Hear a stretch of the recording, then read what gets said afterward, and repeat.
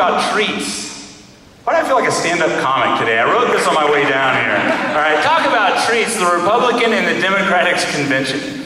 Aren't those a treat? I mean, really, let's talk about the Republican convention. Wow, what an act of democracy in action. Ted Cruz, who I'm running against, just spoke so highly of that convention. That was the worst pile of crap I've ever had to sit through. What they did at the Republican convention was basically say, Ron Paul people, Tea Party people, Liberty people, anybody that believes that you will ever do anything as a grassroots, go screw yourself. Yeah. That's what they said. Go screw yourself. I mean, you can try as you might, you can do what you will, you can try to organize people, you can do whatever you will, but when you get here, when you get to convention, go screw yourself.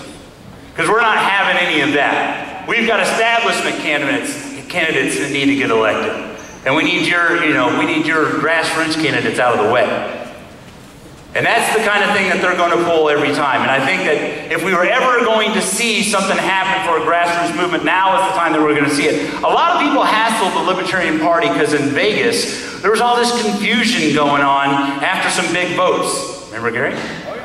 Big votes, we had all this confusion, and all these people had to stand up, and then everybody was getting ready to, oh, it's so confusing. You know what that was? That was us counting people's heads.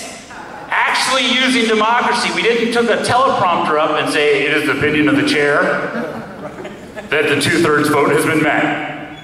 Did you see that? Yeah. They had nowhere near 2/3 vote. And it was on a teleprompter. You start telling people to put on a teleprompter that they're going to read it off. In the opinion of the chair, it's 2/3 vote according to the screen. No, in the opinion of the chair, it's the opinion of the screen.